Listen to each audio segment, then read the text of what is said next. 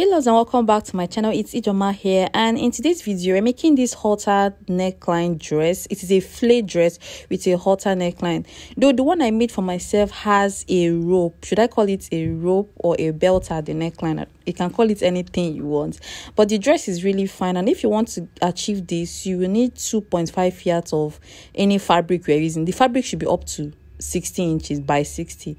So this is the fabric. It is called accordion. It has a mixture of silver and gold, and it is shiny, really shiny.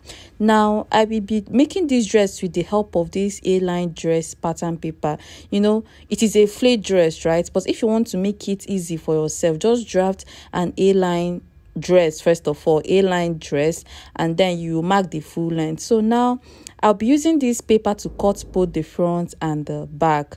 The front neckline is deeper than the back neckline, but it will cut both the front and the back, and it does not have any zipper allowance, so there is no point drafting two papers for it. Now I will fold my fabric. This is my fabric, right? This is 2.5 yards of fabric by 60 inches.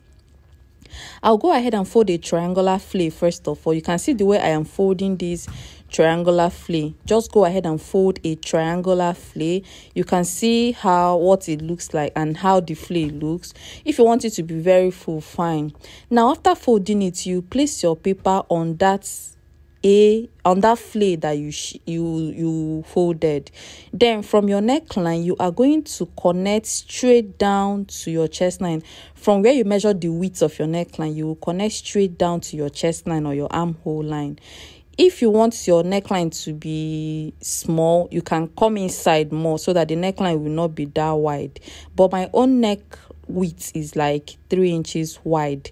So if you want to make it small, you can just measure 1.5 or 2 from the center front, and then you will connect. After that, I will cut out the full length, and you can see the way I am cutting it out. And this is for the back. You can see my armhole. My armhole is connected straight to the width of my neckline or the wideness of my neckline. So you are free to determine how wide you want your own neckline to be. My own is somehow wider, like it's reached my shoulder areas. I don't want it to be too small. Now I'm trying to curve the down part of this flay. You can see I did not make this dress A-line. I folded my flay, then I placed the A-line paper on it. This is for the back. I will keep it aside. And then I'll repeat the same thing for the front. The only difference between the front and the back is that the front neckline is deeper than that of the back. So after folding my flay, you can see I folded a triangular flay. I'll place my A-line paper on top of it again. Then I will go ahead and cut out my neckline and my full length. And you can see that the wideness of my fabric is bigger than that of the paper. Then I will cut my neckline, my armhole. You can see the shape of our armhole, and then the dress itself, the side of the dress. After cutting this, I had to place the back on it. I had to place the back piece on this one that I cut out newly to make sure that they are equal, both the length and everything. Like I said, if you want the wideness of your neck to be small, like very small, you are free to determine that on that paper. Then I'm trying to curve my down part. I'm trying to give my flay a fine shape. And if you want to make it short, you can also make it short. Now we are done trimming the down part. I'll open up the front, and you can see what I have there. The next thing that I will do is to turn my armhole with bias. Armhole only, please. I will turn the both armhole. Now we are going to cut out the fabric that we use for the rope at the neckline. Now I have 2.5 on fold. I am cutting out a long piece. But if you're making a normal turtleneck, you just measure your round neck. If your round neck is 16, then you cut out your turtleneck, it will be 16 also. But for this one, I am adding a rope to it, and that's why I'm making it this long. And it is 2.5 inches on fold, 2.5 inch on fold. Then after cutting that, I will fold this rope into 2, and I will notch the center of this rope. I'll fold it into 2, and I will notch the center. So this center will be at the side because that rope is on the other side. Then after notching the center, you will measure your round neck. My round neck is 16 inches. 16 divided by 2 is 8 inches, right? From that center notch, I will measure my round neck divided by 2 because this rope is on fold. So my round neck is 16 divided by 2, that is 8, and I'll go ahead and notch that 8.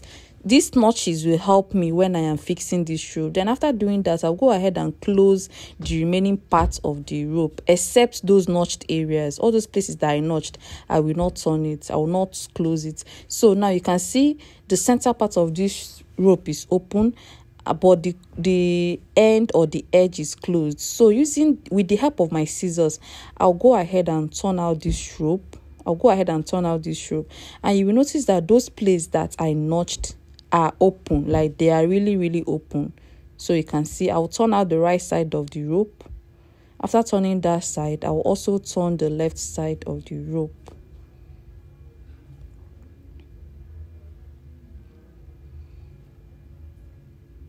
So after turning, you can see that those notched areas are open. I'll go ahead and iron. And as you are ironing, you should be ironing with your steam iron. When you get to that open area, just fold in the seam allowance, half inch on both sides. Just fold in the seam allowance and iron, because it will make it very easy for you to attach it to your neckline, to your round neckline. You can see what I'm doing there. Just go ahead, fold in the seam allowances, and then iron very well. This is if you are adding a rope. If you are adding a turtleneck, this is what you're also going to do, just that the length of your turtleneck will be small. If your round neck is 16 inches, you will cut out 17, that is 16 plus 1 inch for seam allowance. You will cut out 17, you will turn, and you leave some spaces open, the space that you attach to your round neck. So now this is the dress itself. I have closed the armhole with a bias. You will turn your armhole with your bias. So from your shoulder to your chest line will be your armhole. If you want, you can come down a bit. So after closing the front and the back armhole, I'll place the two of them together. You can see the way I placed the two of them. I'll place them together and I'll go ahead and shape. After shaping, this is the time to attach our rope. So if you want to make it easier for you, you can just go ahead and hold down one side of the neckline, because my own neckline reached my shoulder area. Some neckline are just small, they are not wide, so they will not reach your shoulder line, right? So after doing that, you can just pin down one part, and one part will be open. Of course, just pin down one part and one part will be open. One side will be open. That side that will be open is where you are going to tie your rope on. So this is what I have. You just hold down one side, just a bit, just hold it down a bit. Now this is what I have, and the other side is open. That side will allow you to wear this dress easily, and when you wear it, you will now tie your rope around there. So this is our rope, and that center knot should be on the closed side of that neckline, on the closed side of the neckline. So from that center knot, you will start spinning round, like you'll be pushing your neckline in between that open space on the rope. I hope you understand what I mean. You'll be pushing your neckline in between the open space, and you'll be pinning down. As you are pushing it in, you'll be pinning it down round. So if you're attaching a turtleneck also, you will notch your sides, you will notch your center, so that you will know where to attach your neckline. So you can see I am closing my neckline with the help of this belt. I will just insert it inside and I will pin down. After that, I'll go ahead and run a stitch on it. So this is what I have. I'll run a stitch and then I'll come back and show you guys. So after running the stitch, you can see my neckline. It is very fine and neat. Then I'll go ahead and trim down the full length also. I want it to be short on my body, and this fabric is stretchy, so I'll just go ahead and trim down the full length. After trimming down the full length, I will turn it with a bias. Our neckline is neat, and I'll go ahead and finish the full length of this dress. So you can see our neckline, our armhole, everything is okay. At the end of the day, this is what we have. I hope this dress is really beautiful. In case you want to know the name of this fabric, they call it accordion. Accordion. ACCORDION. accordion, in case you are looking for it in the market. The picture on the thumbnail, that's what they used it for. So if you want to register for our ongoing physical Lagos training, these are the details.